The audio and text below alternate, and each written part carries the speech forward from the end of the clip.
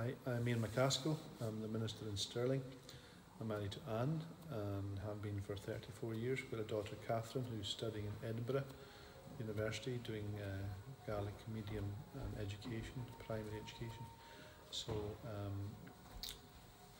I'm a North Uist boy, married a South Uist girl, and we've been involved in ministry now for over 20 years. First of all, a church plant in South Uist, and then in Roskeen, a plant from Roskeen, the Capstone Centre, and here we are in Stirling, as I said, 20 years later, and we've been here 2 years, so we're planting in Stirling, and the history of Stirling is amazing. There's a motto, "He who holds Stirling holds Scotland," and we would hope that would be true spiritually as well, as we seek to build God's church.